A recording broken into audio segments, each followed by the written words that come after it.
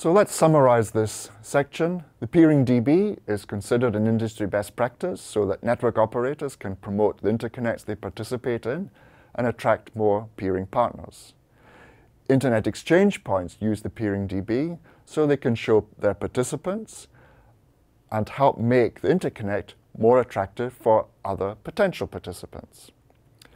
The Internet Routing Registry is an industry best practice so that network operators can document which autonomous system is originating their prefixes and is used by network operators to filter prefixes received from their customers and peers.